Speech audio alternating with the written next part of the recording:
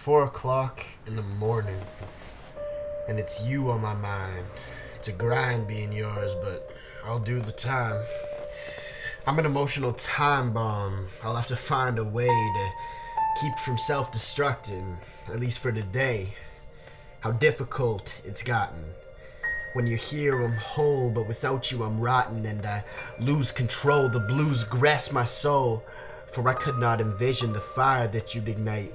Admiring you from a distance, traditionally I'm gifted. So why is it when you're near, all my color and confidence turns to gray and fear? How could I be scared of something that I loved so much?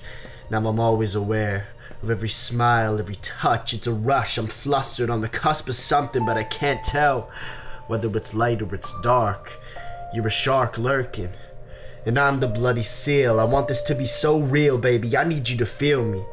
If you don't hear me, you won't be the first to never want to come near me, because you know that I'm cursed. I can only put so much into a verse, but it's the genuine sentiments that I know you'll remember when you're gone.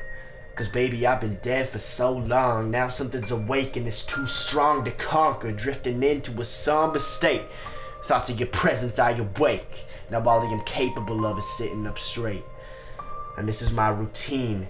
Got my eyes wide open as if I could awaken you. Adrenaline got me hoping, hallucinating, but it's okay. Cause there's my baby. Her lustful touch and easy eyes take me away from the person I am today. I'm a dark human being with a soul that plunges deep, deeper into my being. Why are you so quick to leave when I was only beginning? I know my thought capacity is something you're pretending is alright.